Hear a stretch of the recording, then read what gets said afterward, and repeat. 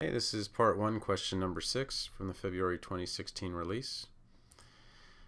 Patient is prescribed a cytotoxic medicine at a dose of 30 milligrams per meter squared daily for 3 days. Patient weighs 80 kilos, 1.8 meters tall.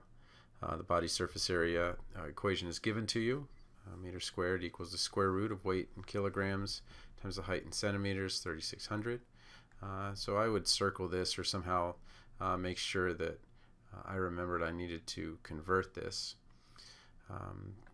Then we go to the conversion factors, and we want to make sure that we've got good conversion factors, something over something. So I've done this here. How many capsules are needed? So 10 milligram per 1 capsule are needed to provide the 3 days per course of treatment. Then I also did it here, 30 milligrams per meter squared per day, 3 days per course, 80 kilos and 1.8 meters. Generally these weights and heights tend to end up on the left hand side. Okay. So let's look at when we put it in the body surface area equation. So we see our weight was 80 kilos. Our height needs to be changed from meters to centimeters. We go over 2. So let me get my pointer out here.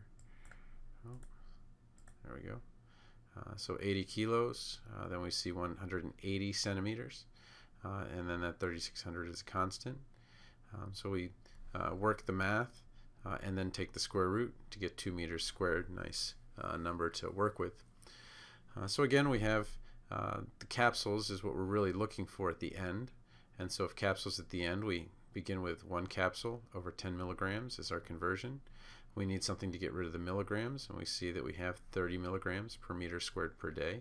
Again, these are 2 denominators, meter squared and day, so we're going to need to use the 2 meters squared, the body surface area we calculated, and the days to get rid of these 2, so that we're left with, after we diagonally cross off milligrams, day, and meter squared, just capsules. So 18 capsules is the answer.